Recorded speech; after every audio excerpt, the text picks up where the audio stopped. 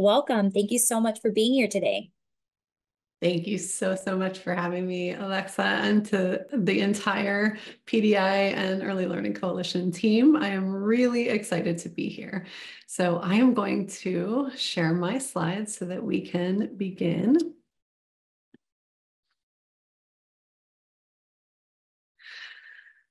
All right, so I wanted to ground us first um, in why we're here, right?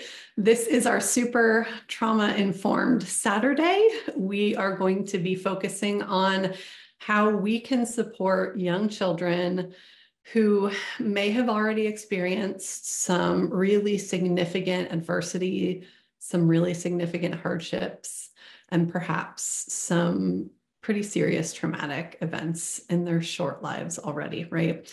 And so I think that when we think of these children in particular, our mind often goes to the mental health therapists, the folks who are really highly trained to help to heal, right? Children and families. What I want to bring to all of us today is to make that really deep and important connection that you as a teacher, as a caregiver in the early learning classroom with those children are one of the most important people, one of the most important relationships for those children in their lives as well, right? So you play an incredibly important role in actually helping those children be identified, helping them find and get connected to the services, and then helping them heal as well. And so a lot of what we're going to be talking about is really going to be grounded in your incredibly important role in these children's lives. And a lot of what we're going to talk about, I think, more so later in the day when we're talking specifically about resilience and strategies for resilience, a lot of those things are great for every child. But we're always going to bring in the lens of, and why is it extra important for children who may have experienced trauma already in their very short lives?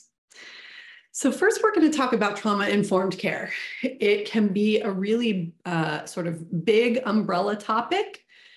And I'm going to break it down, hopefully give you a really good view of what it looks like in a classroom setting and give you a much better understanding of how you can actually be trauma informed in your teaching and in your caregiving with the kiddos in your class. So we are going to, we'll go through the presentation. We'll talk about kind of what is trauma, how does it impact the developing brain? Why are we talking about this with infants and toddlers? And young children. We'll really kind of dive into the importance of noticing trauma and being able to address trauma as early as a child may be experiencing it. And then I'll be able to have some resources on the screen and some resources afterwards that I'll be able to provide as well for you to dive into any of this that we talk about today a little deeper. So I just want to introduce kind of my role. Alexa mentioned, that I'm the executive director of our Florida Association for Infant Mental Health. We are really proud to be our state's professional association focused on our infant and early childhood mental health workforce, who is all of you. Everyone who touches the life of a young child from birth to 5 is part of our early mental health workforce. Because if you're spending time with babies, with toddlers, with young kids, you are actually impacting their mental health, whether you realize it or not. And so the goal of FAME is really to help to promote a better understanding of what early mental health is and how we can help support good, strong, positive mental health from the earliest ages. So today, we're going to have kind of 2 objectives. I'm going to talk about trauma-informed care and what it looks like in the classroom. And then really a little bit more about the impact of trauma, really understanding why it's so important to notice and to address as soon as we notice that a young child may be experiencing some adversity or some traumatic experiences. So I want to start with this. This is sort of the most foundational concept of trauma-informed care, which is that your assumption, you bring with you a universal expectation or a universal assumption that anyone in any program, in any classroom, in any system, no matter whether they are an employee or the client you're serving, anyone can be a trauma survivor.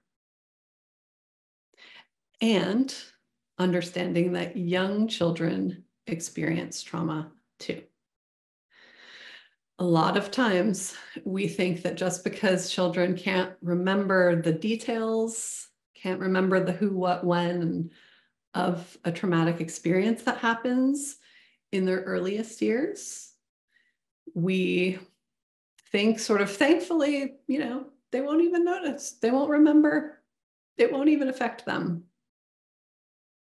Only half of that is true. They may not remember well enough to recount the story later on or to tell you exactly how it impacted them, but they do remember. It will be ingrained in their bodies, in their stress response, and in their brains. Right. So really understanding that young children do experience trauma and it can have a negative effect on them. Actually, it can have a bigger, more negative effect on younger children than it may have on, let's say, a 18-year-old, a 20-year-old, a 40-year-old. So when we're talking about trauma, we want to kind of, set the ground with some common language. What we're talking about is an event or circumstance that threatens your life, your mental health, or your physical integrity, right? And so trauma is the physical and the emotional responses to that kind of event, an event that you feel is threatening your life or your health or your safety, right? Witnessing a traumatic event that can threaten the life or the physical safety of a really close loved one can also be a traumatic experience, especially when we're talking about a young child witnessing a traumatic event happen to their primary caregiver, right? A close family member.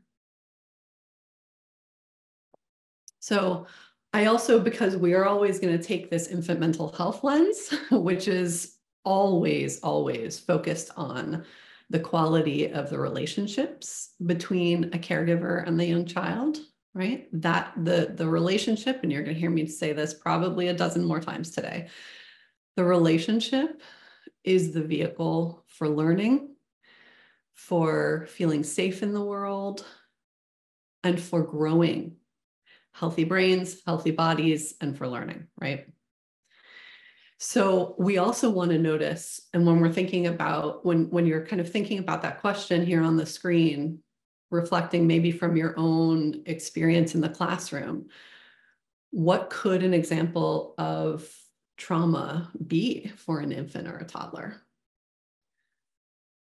I want you to also think about the fact that losing an important relationship when you are under the age of 3, under the age of 5, really, but especially as a baby, as a toddler, losing an important relationship can very much be a traumatic event. Because babies don't exist by themselves, right? Babies actually could not exist by themselves. They wouldn't survive. There are always babies and a caregiver, babies and their important adults in their lives. Hopefully there's more than one, right? But if they lose one of those very important adults in their lives, that loss of a relationship, it's a loss of safety, it's a loss of stability, it's a loss of routine, of familiarity, and all those things make infants and young children feel threatened, It makes them feel that their lives are threatened. Right. So I want you to also think about, when we think about what some of the babies, the toddlers, the young children in your classrooms, what kind of traumatic events may they have already experienced? I want you to consider, what relationships have they lost? Because those are really important, important events to notice. And a lot of times, unless we've been trained in relationship-based care and relationship-based practice and infant mental health, we don't always notice, or we don't always realize how important that can be, right? And how impactful that can be to a child.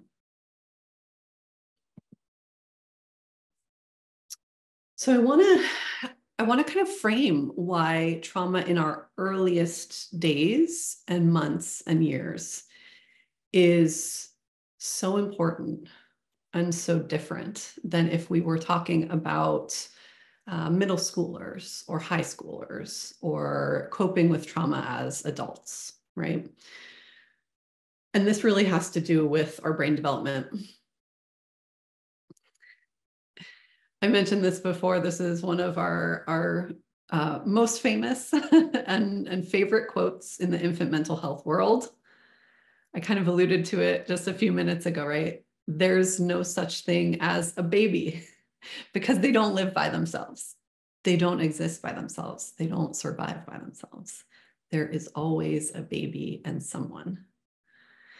And so why we focus on the earliest years, why we need to put our time and our attention and our investment in noticing those children who are going through trauma or adverse experiences as babies and toddlers, is because the vast majority of our brain develops before the age of 5. That is not to say that we cannot learn or grow or change as an older child or a teenager or an adult, right? Of course, we can always learn new things. But if any of you have tried to, let's say, learn a new language as an adult, you will notice that although it is entirely possible, it is difficult. And the reason why it is much more difficult is because our brains are already structured. We have pathways, we have networks that are connected, and it's hard to change those pathways, those patterns of connection, once we've been building them and growing them and strengthening them for decades, right? This is also why we need to notice trauma as soon as it may happen. And we need to think about the youngest children who may have been around, who may have been impacted by that experience. Because if there's something that's making a baby, a toddler, a preschooler feel unsettled, unstable, unsafe, right? Maybe a parent was just arrested. They don't know when they're going to see them next, right? Perhaps they're going to prison for a long time. That's a loss of a relationship. That's going to make a child feel unstable and feel threatened, right? The reason why we need to care, especially about the youngest children, is because this is the time when they are building their brains. This is the time when they're building their pathways for how I feel in the world, how I act in the world, how I understand other people.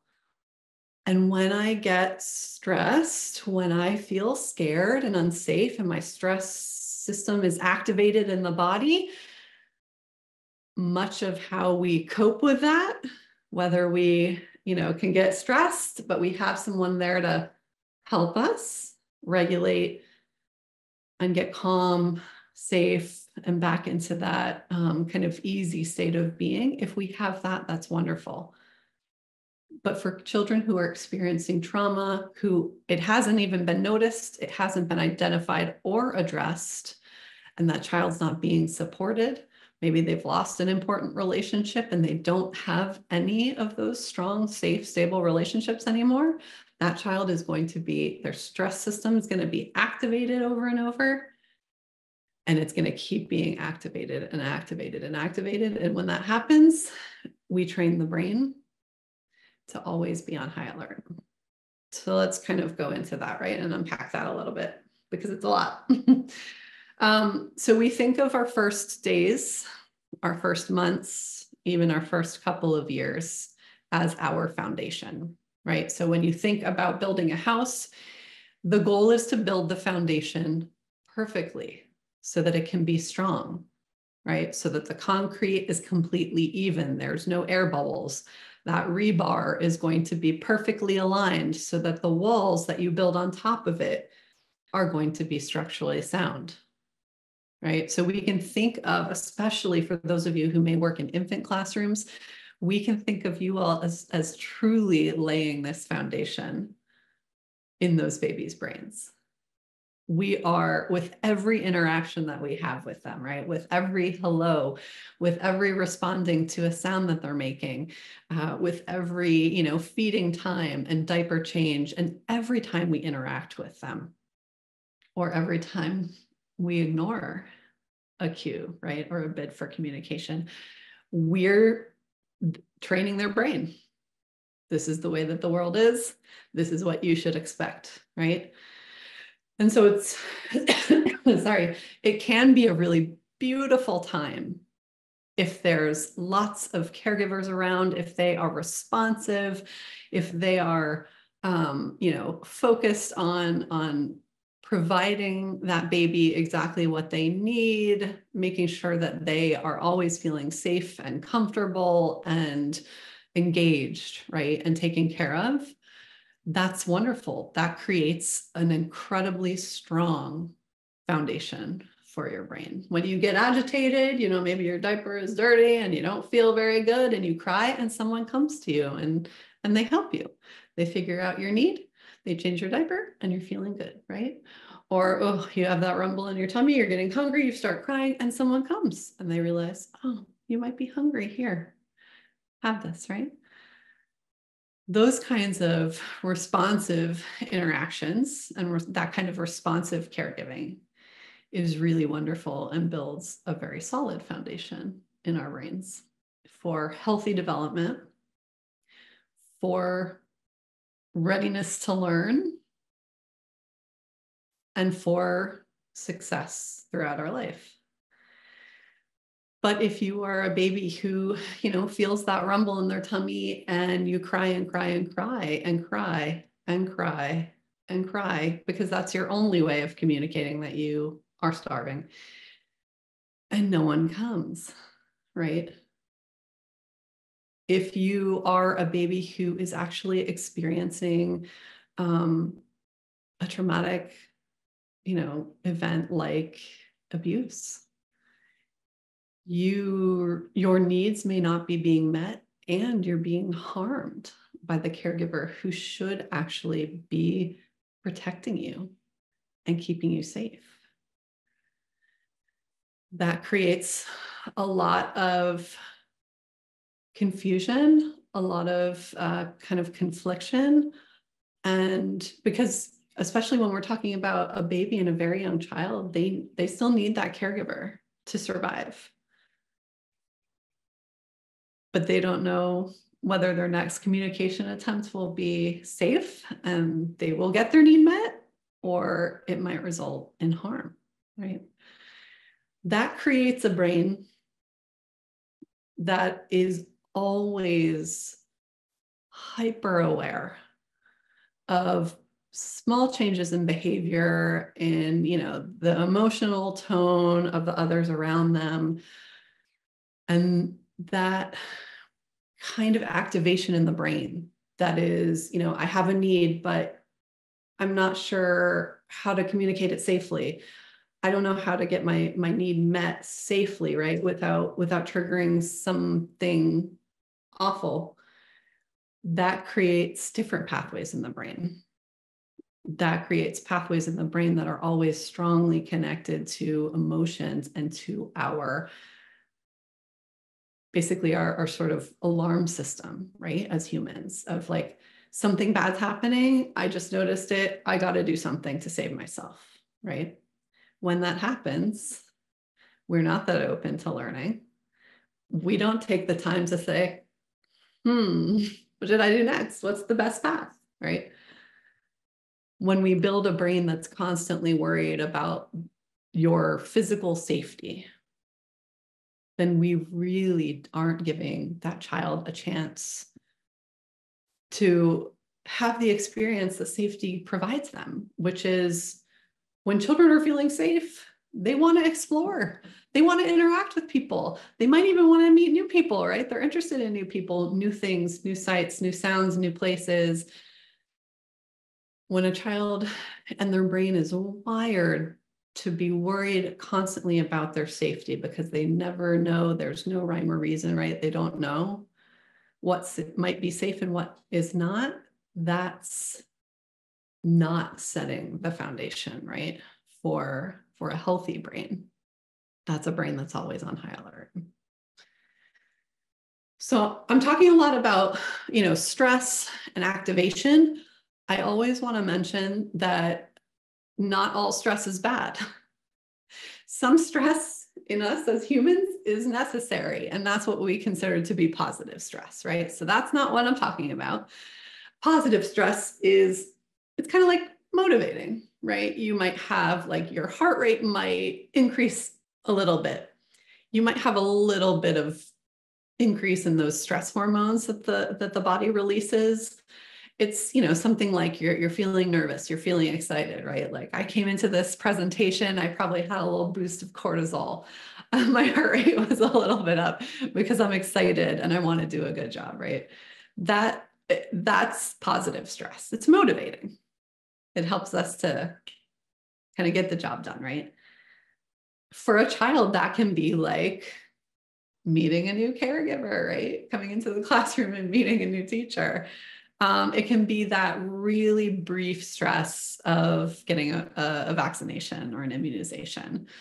And it can actually also be that frustration that you see in young children when they're like really trying to do something that they can't yet actually do, right? Like that, they're trying that puzzle for the fifth time. Maybe they've gotten 3 out of the 5 pieces. They're trying so hard to figure out how it goes, but that's positive stress, right? The body will respond to that kind of challenge.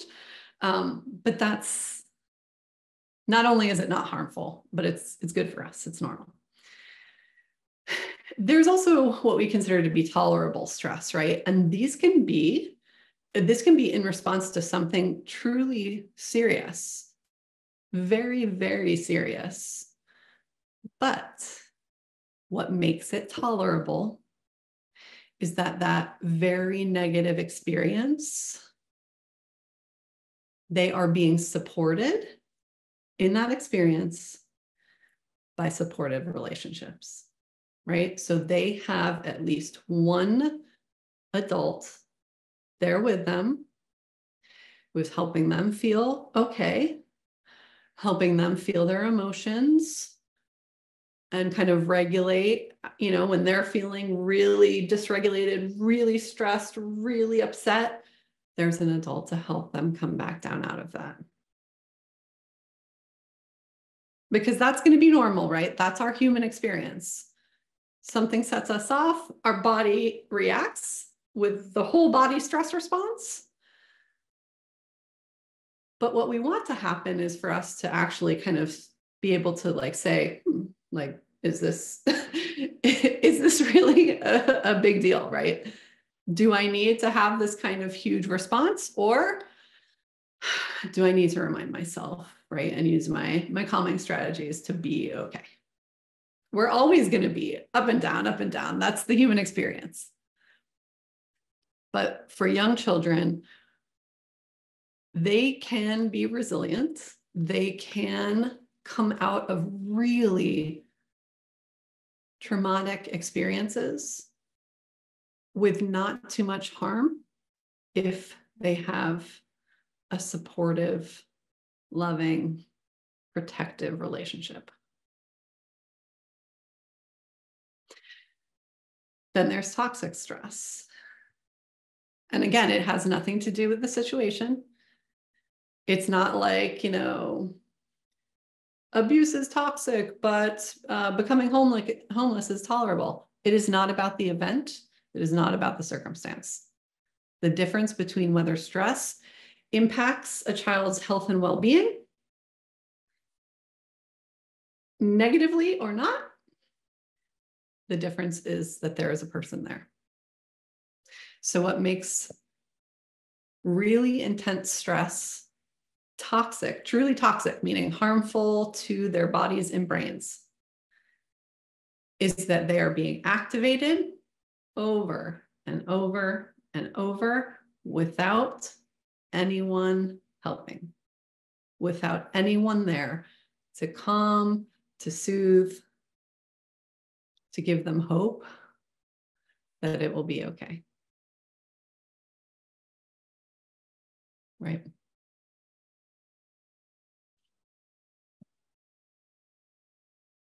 And as you'll hear me say a lot of times today, the key is the relationships. And that is where you come in. Because ideally, for humans to thrive, we should always have multiple caregivers in our lives. We should have many important adults. People who care about us, who are stable in our lives, and who are safe and help us feel safe, right? But the key is relationships. And so I want you to feel the power and the importance of your role as teachers and caregivers in a classroom setting. You are part of those important adults in their lives. You can be that one safe and stable caregiver if they don't have anyone else.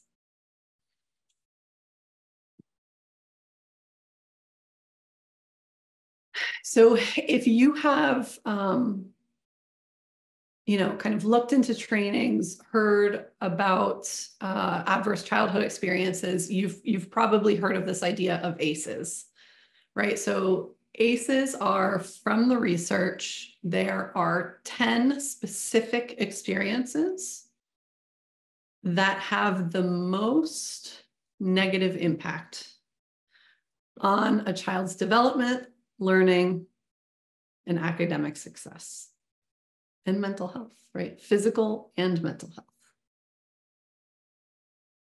And so about 25 years ago, when people actually really started diving into research around the ACEs, they were shocked at the very strong connection between children who had experienced these adverse childhood experiences, right? These traumatic experiences, and some really negative health outcomes, mental health outcomes, and learning outcomes. So to give you a view of what these 10 things are, these adverse childhood experiences, they include different forms of abuse, different forms of neglect, physical and emotional. And it also has to do with what they call household dysfunction. So an experience that may not have happened directly to the child, but is happening to their caregiver, right? It's happening to their primary caregiver, usually. So that's someone in the home who is suffering from untreated mental illness. That is someone who's struggling with substance abuse issues, someone who is incarcerated, or perhaps they lost a parent from death or divorce or abandonment. And it's also witnessing domestic violence against a parent, right? So these are all 10 very well documented traumatic experiences for infants and young children that we know are linked to poor health behaviors, poor health outcomes, chronic health conditions, things that, you know, the folks in the medical world had no idea would be so strongly linked to things like diabetes, hypertension, all kinds of health problems, right? And so what we also want to hold in mind when we're thinking about children who may have experienced trauma is that we're not just helping them now, right? We're not just helping them maybe get out of an abusive experience right now. We are also helping them for the rest of their lives, because experiencing these things will change their brain, and changing your brain changes the way that our body works.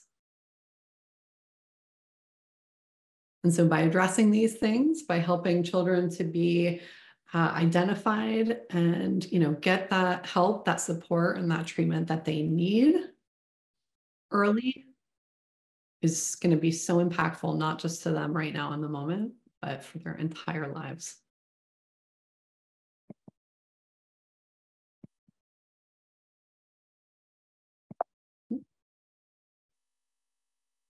I also want to talk a little bit about, you know, the 10 ACEs that that we've studied a lot. There's really clear evidence that they are extremely harmful to young children. Those are the kind of the adverse childhood experiences that are up above the ground around the tree. But there are also what we call adverse community environments, right? So living in poverty, experiencing discrimination, community disruption, not having access to quality housing, experiencing community violence. All of these things are considered community level ACEs, right? And so even though they're not impacting necessarily a child or their caregiver really directly in that relationship, these are things that impact children's and families' lives. And they can have a negative impact on physical health, mental health, and overall well-being and success, right?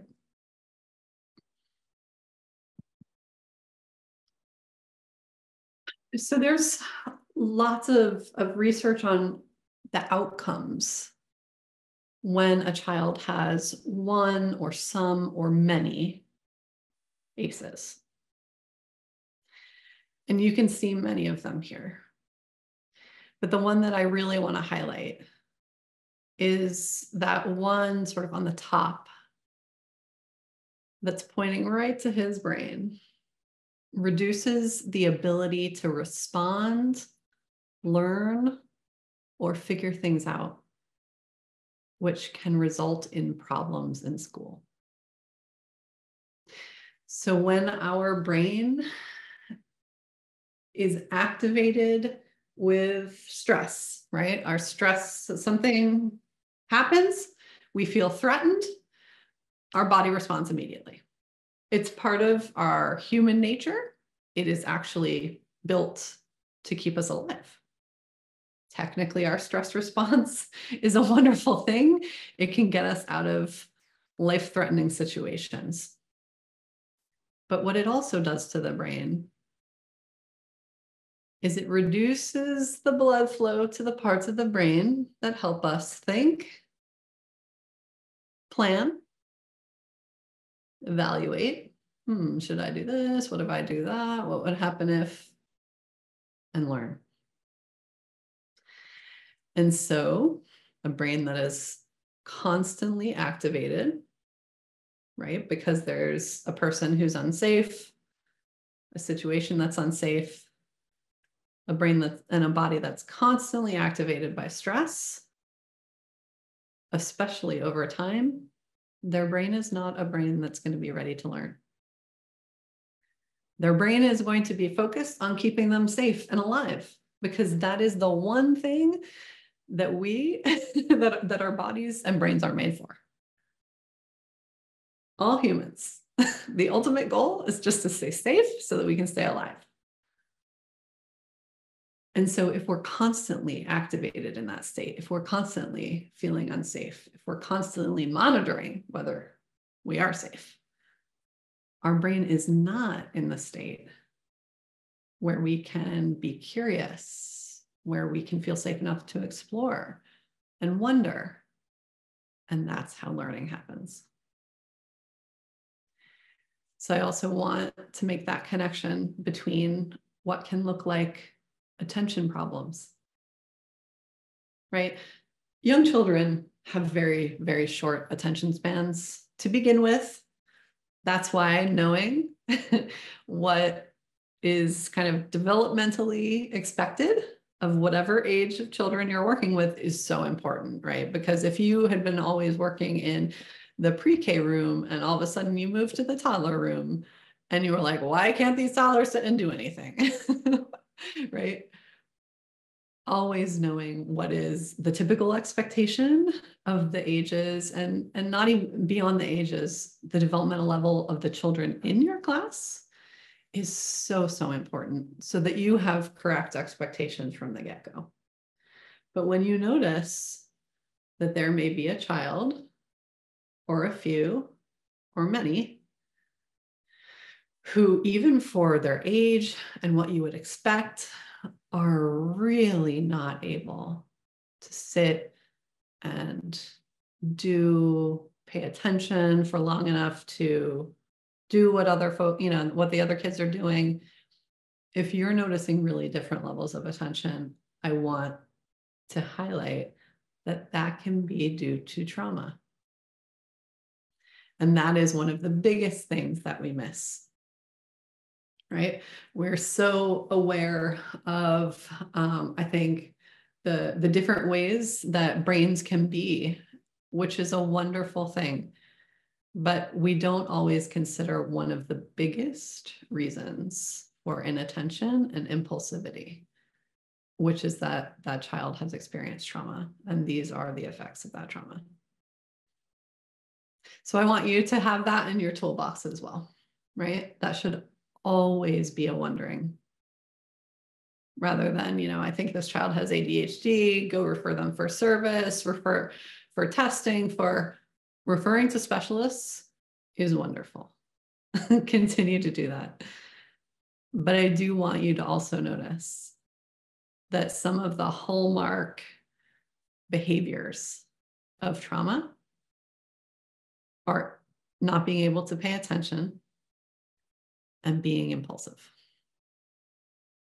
Right. And so we'll talk a little bit more about kind of how and why. I think this is a really nice, these next two slides are a really nice way of kind of visualizing the difference in brains that are feeling safe. They're kind of in that just like balanced state, feeling okay, feeling fine. This is how a brain processes, right? First, we observe something, we interpret it, kind of like give a judgment of like good, bad. We process the information. Then we can evaluate our options, right? We can say like, oh, well, he's over there in the block area, but he's over there in, like painting.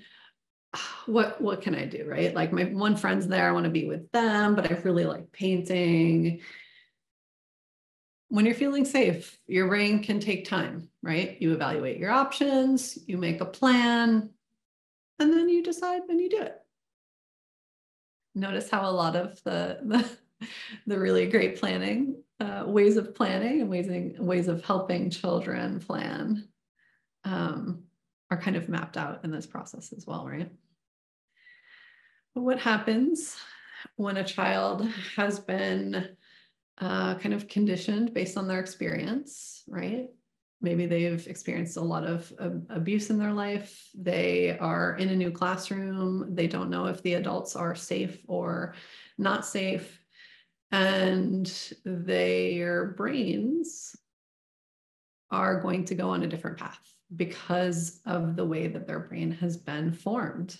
with those experiences over and over and over again. Of I observe something, I interpret it, it's either safe or unsafe. And if it's safe, boom, I go straight to acting. When your life is feeling threatened, our brain makes it so that we do not stand around and think, right? Like if we were walking in the woods and we came upon a giant 10-foot bear, turn the corner, there he is. He's huge, he's terrifying, he's ready to attack you. We don't have time for our thinking brain to say, oh, wow, that bear is humongous. It probably weighs 2,000 pounds. His teeth are sharp. He has claws. He is definitely going to eat me. So what's my best option here? Should I climb the tree? Should I run down that ravine? You don't have time for that. And our bodies and our brains have been built over thousands of years to know that, because that's how it keeps us safe and alive. So when we turn the corner and we see the bear, our brain, a thinking brain, the blood gets pulled away from it. So it's not going to work. All the blood goes to the back of our brain, which is our kind of emotion center, our alert center. And we are just going to do. We do not think, we do to save our lives. This is the same stress response that is activated when a child thinks that their life is threatened, even if it's not.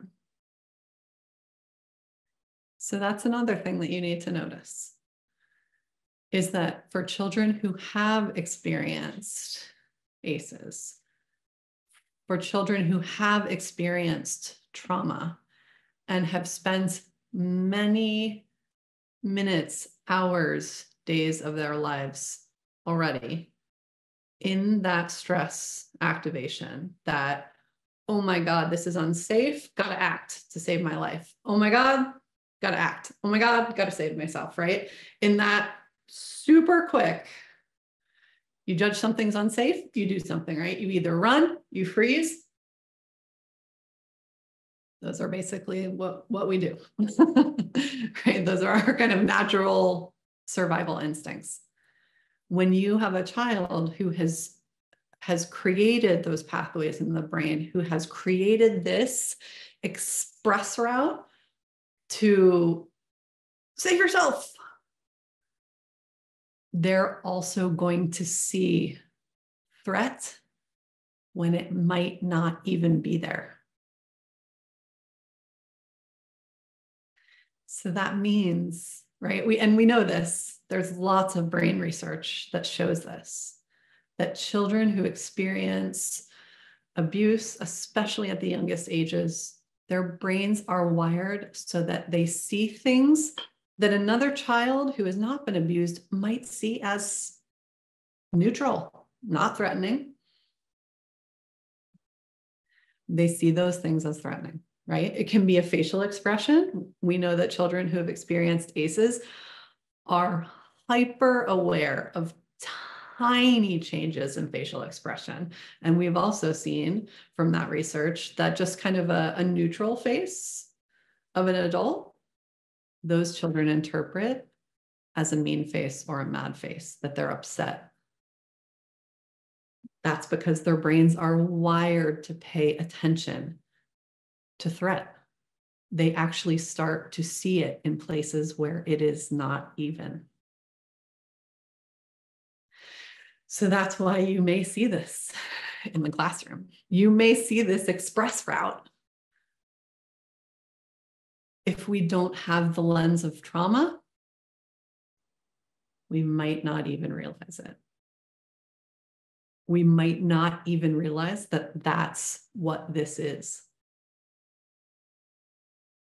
We might just say, oh, he's just super quick to act out. He's just super impulsive, can't control anything, can't control himself, can't control the emotions, can't. We might not realize the why behind the behavior. So I invite you to think about this. The next time you're wondering about a child's behavior, right? Especially a behavior that is challenging us, that feels like it's getting out of control or feels kind of out of nowhere, right? Sometimes a child might interpret a trigger where you would see none, and every other child is fine. That one child who's experienced trauma in their life might have seen or felt a trigger, and they're on that express route to saving themselves. Right.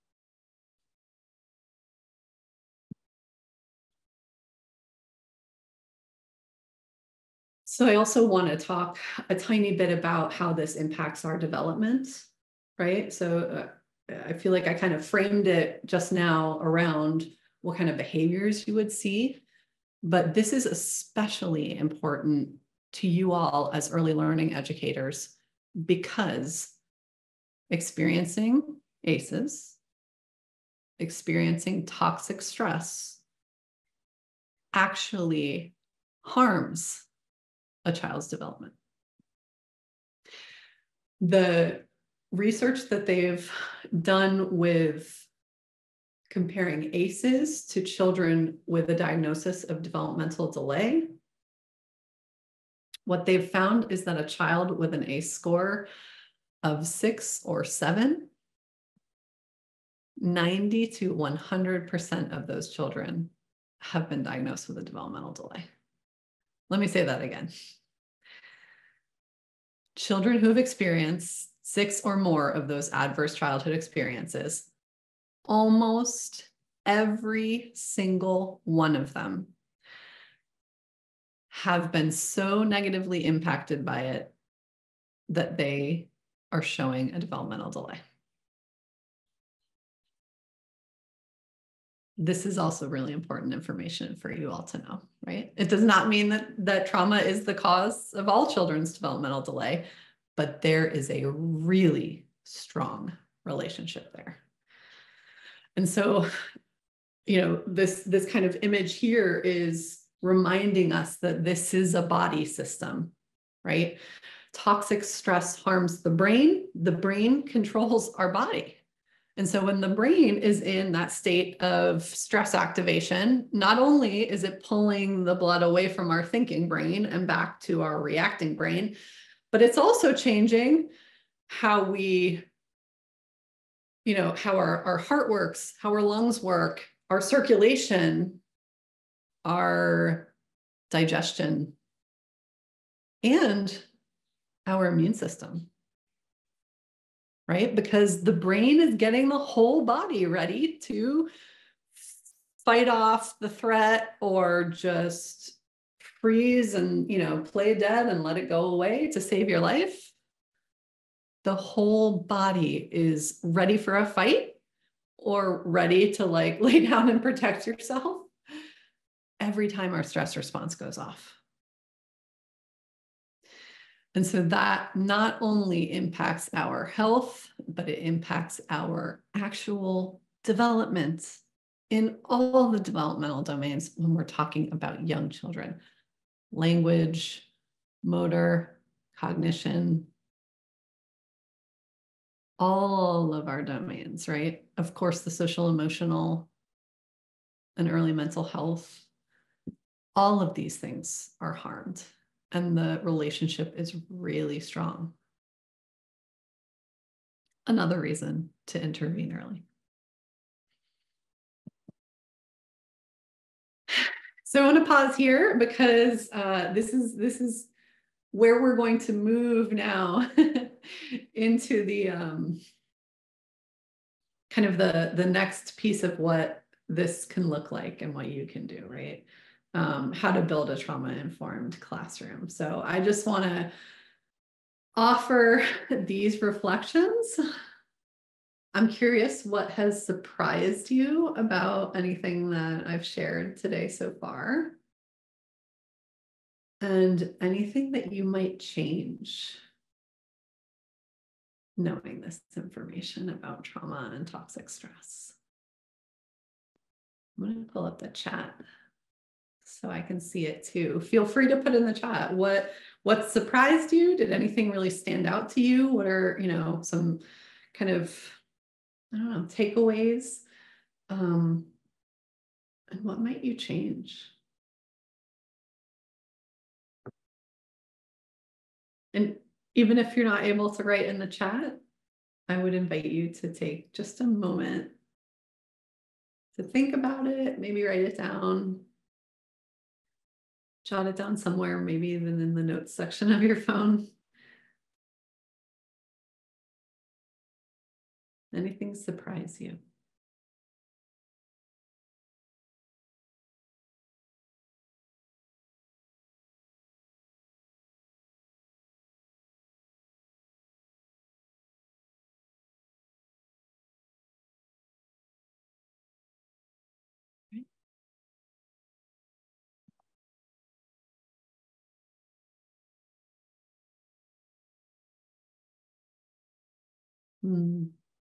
Yeah, Ada shared maybe something that surprised you, right? The impact of how severely a child gets affected was a sobering moment. Yeah. Yeah, I think, part of our mission at FAME, and hopefully it becomes part of everyone's mission who we teach and educate and support, is really changing people's minds about babies and young children and helping them understand that they are learning at a more rapid pace in those first months than we will ever learn before, right? But what they're learning about is about people, about themselves, about others, about how to be in the world, how to trust in the world. So we don't notice oftentimes what a big impact our experiences have on very young children, but it really does. Yeah.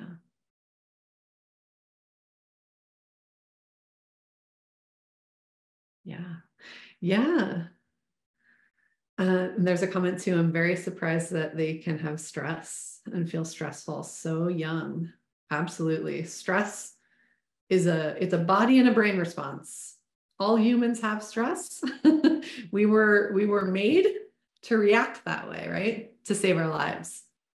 But a lot of times we react with our life-saving response, even when we don't need to, right? When we're not actually threatened. And that can be really exhausting for our bodies and our brains. Yes. And I love this one. How important the environment, but then in the parentheses, people of a child around that child, can affect their brain. That's right. A lot of times we talk about the environment around a child. And when we hear environment, we tend to think like what the place looks like, right? Or where they are, about the physical location. But when the most important environment around a child are the people and the relationships. Yeah. Yeah. Yes. Oh, and here's a good one too.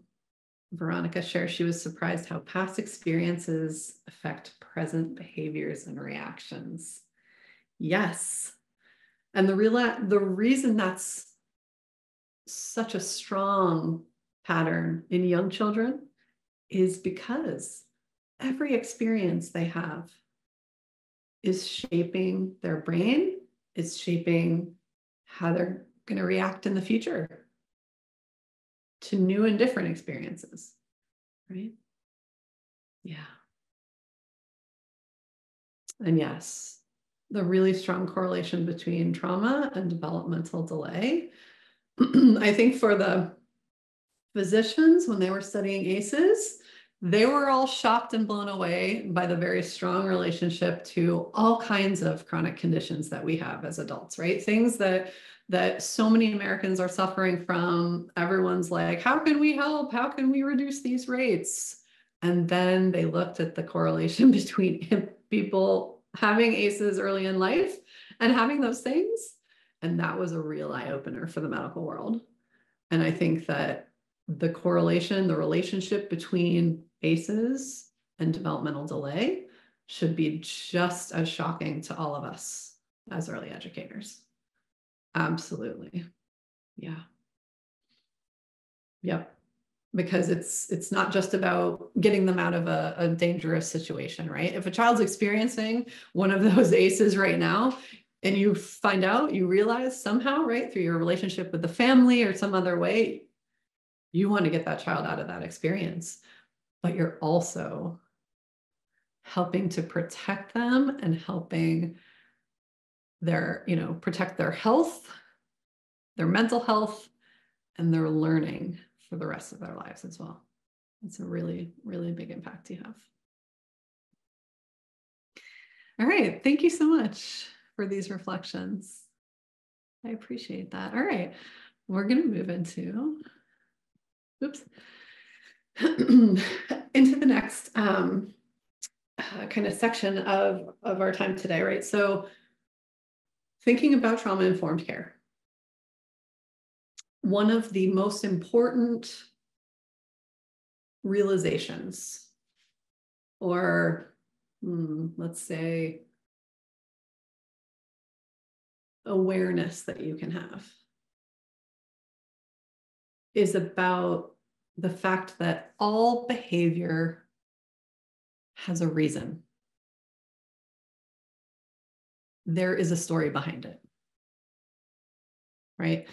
And so this is one of our favorite quotes to share, is that, everyone in the classroom has a story that can lead to misbehavior or defiance.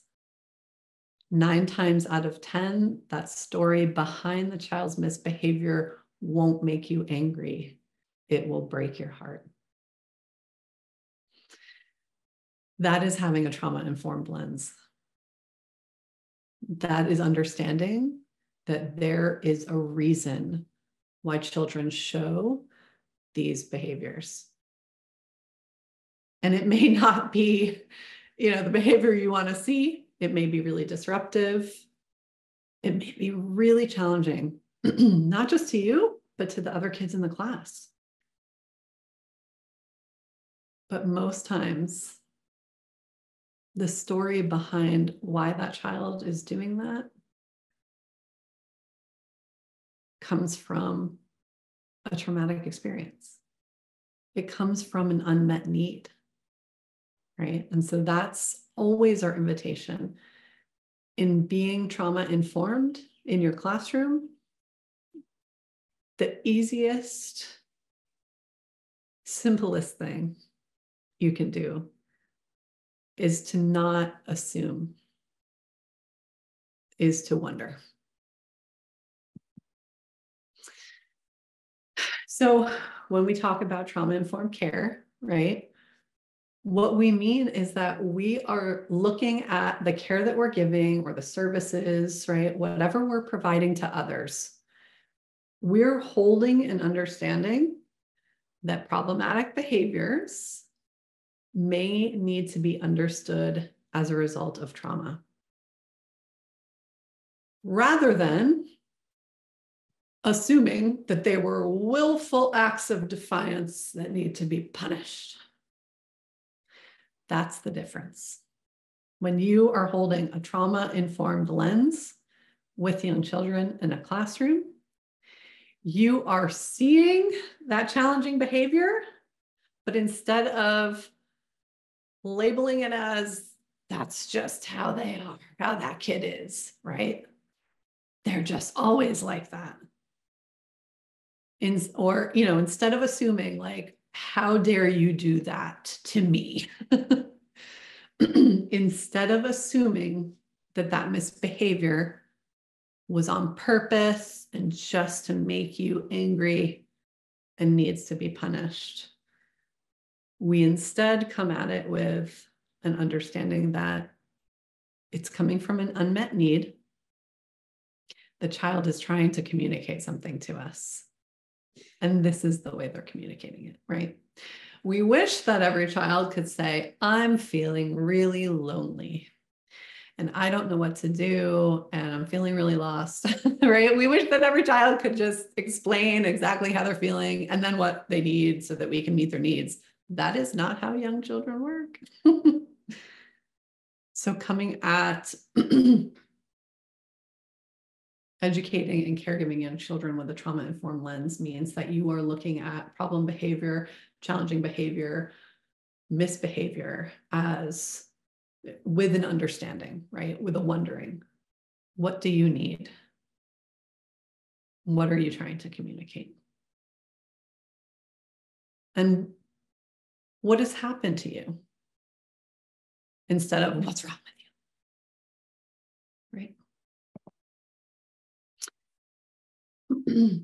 So trauma-informed care is about understanding that challenges or unwanted behaviors are not intentional, and they may be a reaction due to trauma. They are not intentional, and they require a more caring and compassionate response. Right? So I also have seen this kind of shift recently in the early care and education world from, we used to, I feel like we used to call them problem behaviors a lot. Then they turned into challenging behaviors. And now I've seen a lot more talk about recognizing that it's a behavior that challenges me, the adult, right? That's a behavior that challenges me, the teacher. So it's this interesting shift of responsibility, right? It's like that child and his challenging behaviors. It sounds like the challenge is with him. But the challenge is not with him. And especially if you take a trauma-informed lens, it is a behavior. It just is. It is the way that they're trying to communicate. It's the way that they're trying to get a need met. And it's challenging me a lot, right? So you feel how that's really different? That's also taking a trauma-informed lens. All right, so what does this look like in the classroom, right? These are kind of the 5 big sort of strategies that I can offer you, right? I've given you the sort of the understanding, right? The way of changing your mind about behaviors that challenge you. But this is now what you can do and what it looks like in a classroom, okay? So number 1, it's about us. Remember, behaviors that challenge us. It's our job to regulate our emotions and come back down out of your stress activated state, because the young children in your care need you to co-regulate them. Let me say that again. The reason why regulating your own emotions is so important. When a child is getting dysregulated, out of control, it's so important, number 1, to realize that he's not doing this to annoy you, to make your life miserable, he's having a hard time.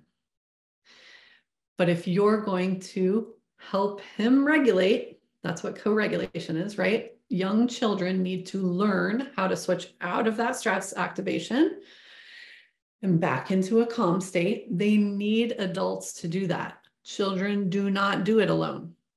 They do not learn to regulate by themselves, especially babies and toddlers. They learn healthy regulation by adults helping them regulate, right? Helping them notice how they feel, notice their emotions, notice the behaviors, and help them calm and soothe. The reason why it's important for us as adults to stay calm and not get all escalated when the kids are escalated is because the kids need you to co-regulate. If you are both activated, there will not be very effective calming or very effective co-regulation.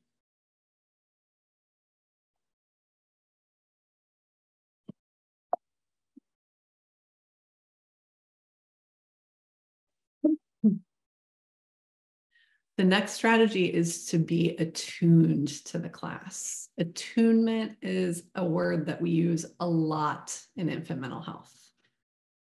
It means that you are paying attention to body language, to nonverbal cues, and also the emotional tone in the room or of individual kids, right?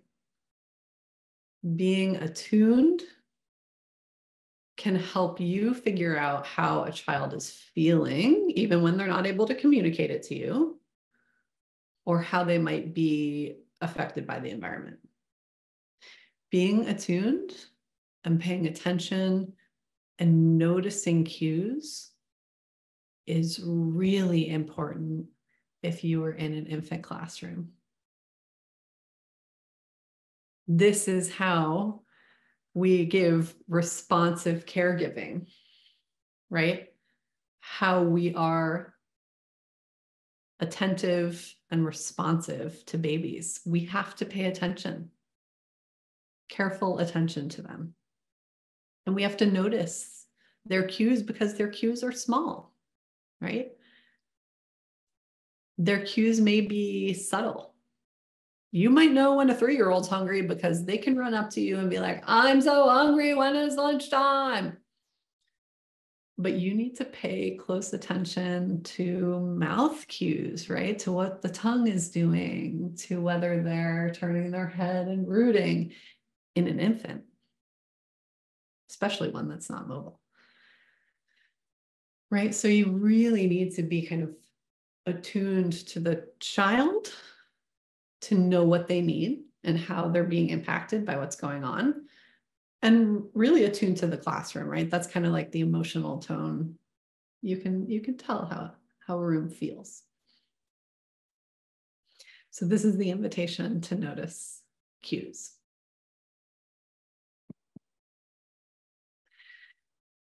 Being present sounds so simple, but it's not always that easy.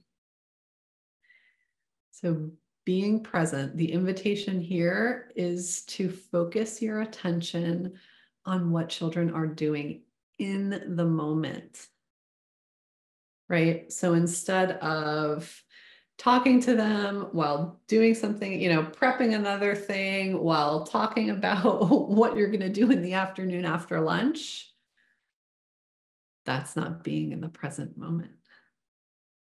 But young children are always in the present moment, especially if they have not experienced trauma. We are naturally, as humans, very focused on what's here in the here and now.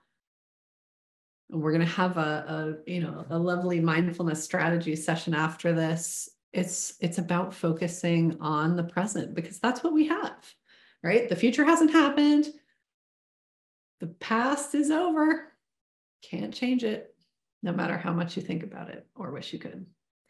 Our life is in the present moment, and young children are very much in the present moment. And so one of the best ways to be trauma informed is to help be there with children. Because what you'll see too is that children who have experienced ACEs, their minds do tend to go into the future a lot. Worry, anxiety, because their brain is trained to keep them safe. And their brain knows that they are not safe in a lot of situations. Right? So what you can do for all children, but especially for children who have experienced trauma, is when you notice they're starting to get activated, when you notice that something might have just set them off, right? And they're starting to escalate, Help them be in the present moment. With kids, it has to do with your senses, right? So give them a big, strong hug.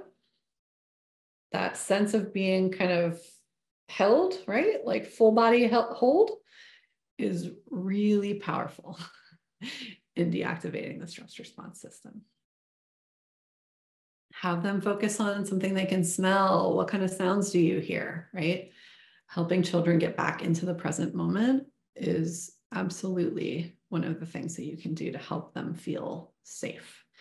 Because especially for children who have experienced trauma, if they're constantly scanning, right, constantly monitoring, constantly being hyper vigilant about anything that might be unsafe, helping to show them that I'm here, your friends are here, and we're all okay, is going to give them that regulation, right? That co-regulation. It'll help them to know that when they're with you, when they're in this space, they are safe. And hopefully it can sort of deregulate that stress response so that they can be open to exploring and learning and building those strong relationships with everybody else in the class.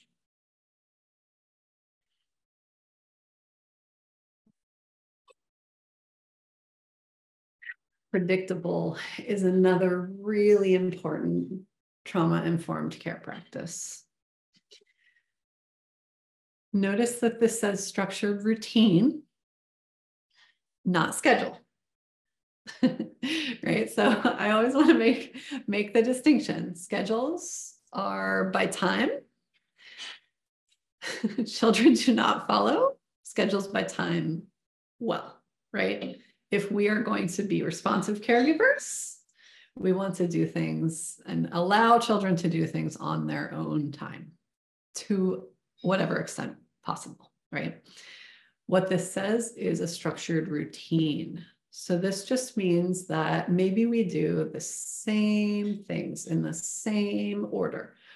It's especially important in transitions in the day. This photo sort of represents the, your drop-off routines from parent to caregiver in the classroom. There can be routines around everything. And I would encourage you, if you know you have some children in your classroom who have experienced trauma, if you're already there, you already know, as much routine as possible will help them feel safe. Because routine is predictable. When you know what's going to happen next, you can feel safe. It's the same for adults. That's why we don't like change. We don't like new things, right?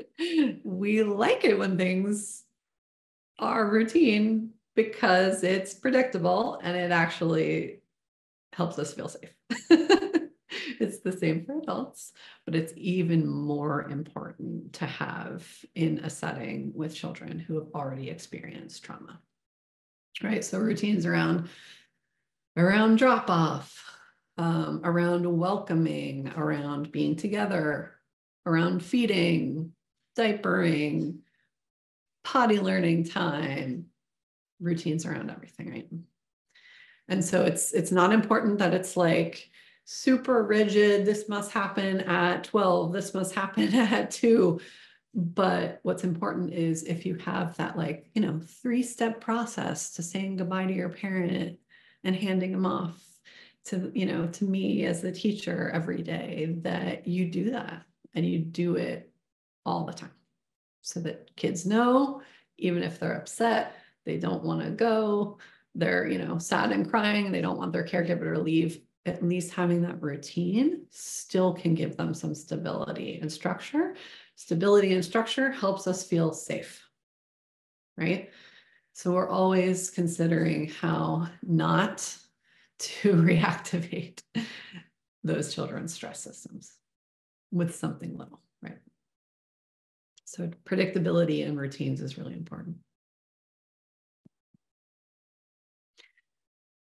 This is another really important one for us to remember, the adults in this equation. So I call this beginning new, right? And this is about sort of two things. One, we already talked about in the very first strategy of trying to stay calm when the child is activated, right? Is to try not to let children's emotions escalate our emotions. And notice when you're having those emotions, notice how you're experiencing the situation, right? Take a pause. Notice if your reaction is contributing to the calming or to further escalating. And I think it's important here too to notice that we're not sort of labeling. Here goes again. This happens all the time, right? And assuming that this experience is going to be just like all the others, just as hard as all the others, right? I invite you to try to keep that, begin new. This is a new experience. This is a new moment, even if it feels like it's the 10 millionth time this child has had a meltdown about the same thing, right? Recognize your role and try to begin new, right? What does this child need? How can I contribute to the calming? And when you keep that lens, you give yourself a little distance, right? So that you don't get caught up in the big emotions as well.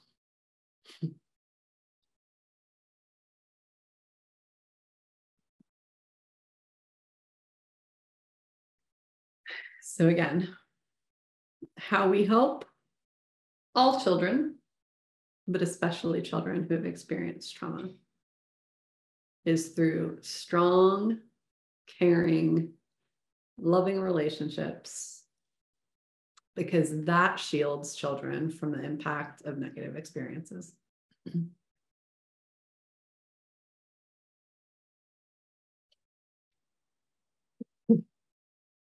Even if you don't know what to do in the moment, remember what is actually important. The best way to support a child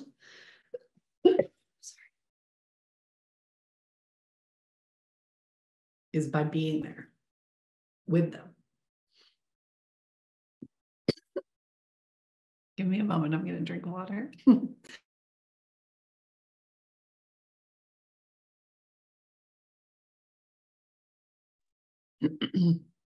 Sorry about that. So even when you don't know what to do, right? Hopefully you'll remember some of the strategies that I just talked about, but beyond the doing, it's the being that is most important. In infant mental health, we have another favorite quote by one of our founding mothers of infant mental health, Jerry Paul, which is, it is as important how you are as what you do. Right? So how we are with young children is just as important as what we are doing. I would argue more important. We need to be fully present with them. We need to be always curious as to what this behavior means. Sometimes it's really clear. A child will come up to you, maybe they're looking a little sad, and they'll just come up and hug you, right? That's pretty clear. They're feeling a little down. They want a hug, they want some comfort. That was a pretty clear communication, right? But sometimes, especially with children who've experienced trauma, the behaviors that they show and how it's connected to their need is not very clear. they're reacting in the way that makes the most sense to them, that is most accessible to them. And when their brains are constantly activated by stress, they don't have the capacity to do a lot of thinking about, how they might go get some cuddles, if cuddles is what they feel like they need. They might not even realize that what they need is cuddles from an adult. They might not even connect that, right? Because those pathways in the brain, instead of being built with like, oh, I feel a little sad or I feel a little worried, I'm going to go to my safe and trusted adult, right? That's a very easy connection for a child who hasn't experienced trauma. If something scares a child, they're typically developing, they have a secure attachment with that parent. They feel scared, they run to their parent.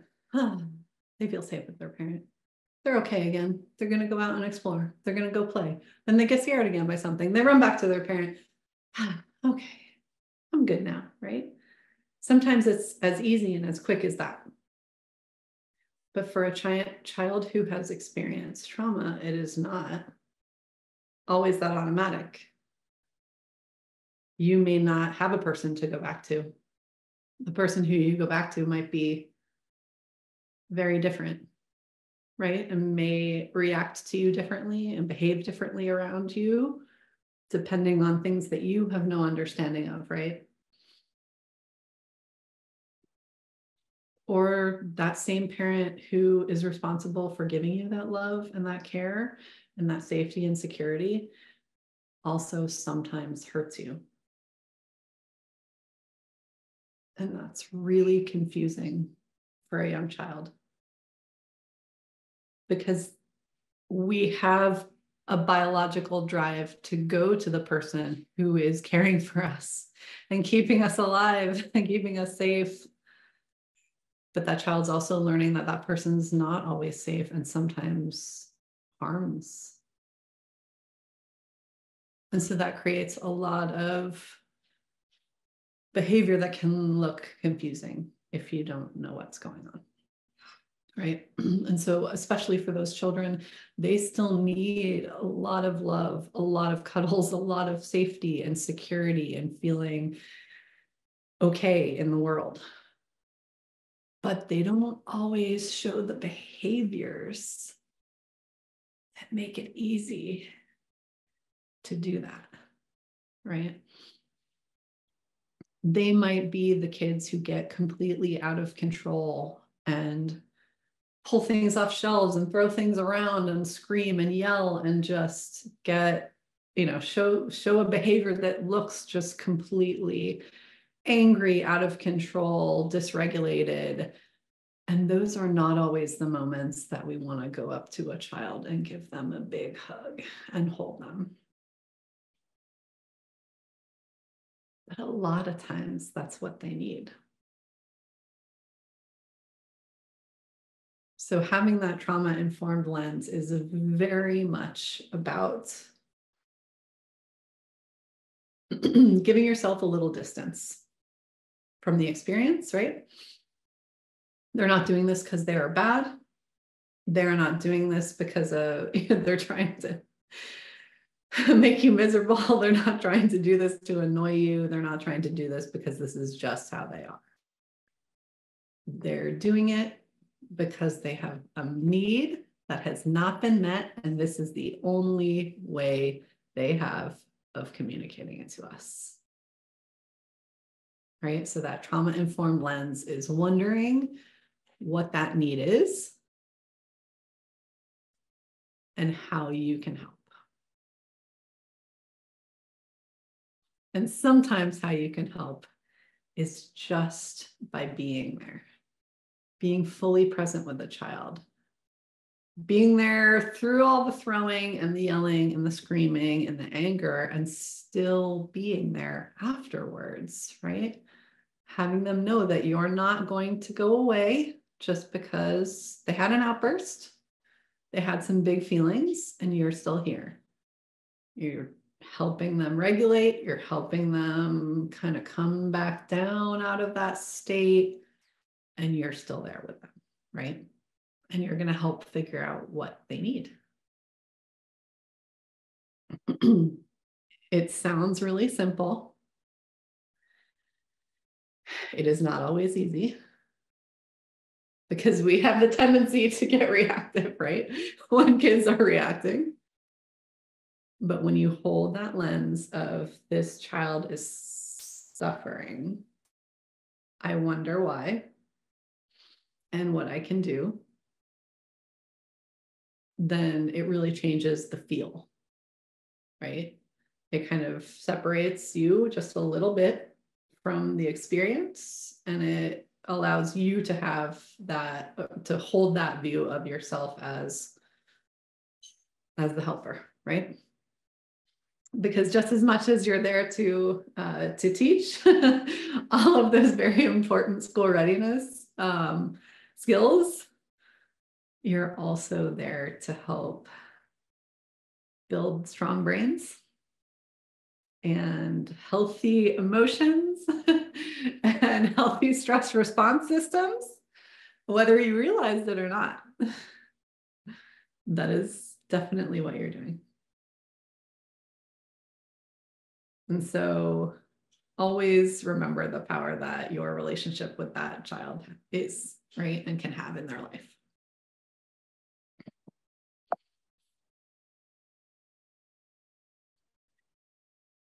All right, so I want to have a little bit of time to offer reflections in the chat as we wrap up.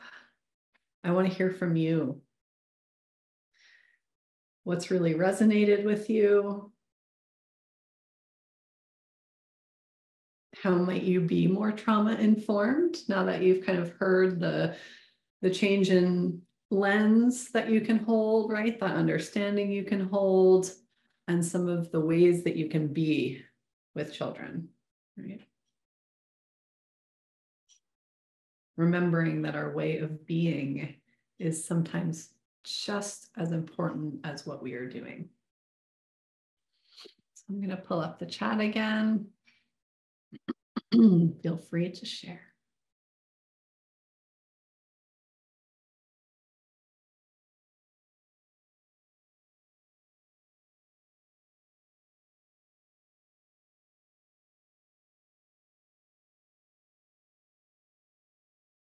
So what do you see in your classroom right now, right? Did you see any of those strategies, things that you are already doing, already working on?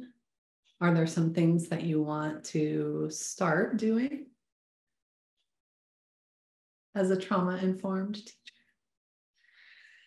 teacher? Yeah, Danielle shared, not emotionally reacting to those extreme behaviors, trying to keep calm for the sake of the child. That is a beautiful way of saying it. Trying to keep calm for the sake of the child. Yeah. Yeah, I mean, it's hard. Regulating our own emotions is hard. I'm not going to tell you it's easy. That's actually why that you'll see, and we and so many other people are offering classes and experiences and practice groups to actually help us all practice those things, right? How we can regulate our own selves better, because it's difficult for adults. And when you are in a classroom full of children who might be triggering you in all kinds of different ways, it's something that you need to exercise constantly throughout the day. And that can be exhausting, right? That's part of the kind of emotional energy that it is to be a teacher of young children. Yeah.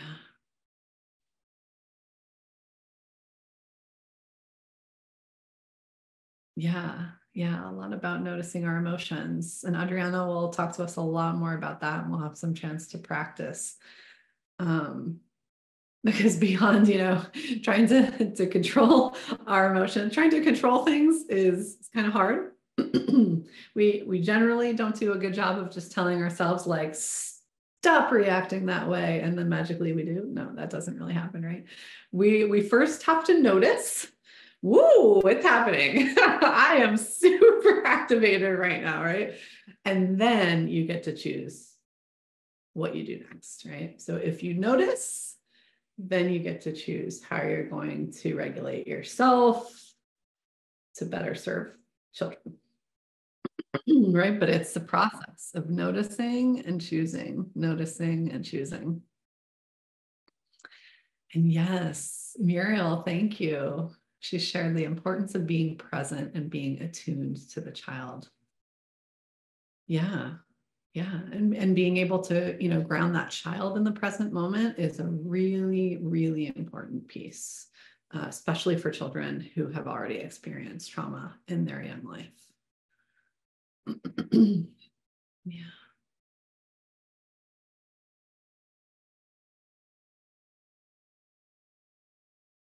Yeah. And yes, I noticed that Gladys said also including moments of relaxation within your routines, right? So if you build those routines, because routines are really, really helpful, really grounding, help children feel safe and secure when they know what's happening, and you can build in little mindful moments, right?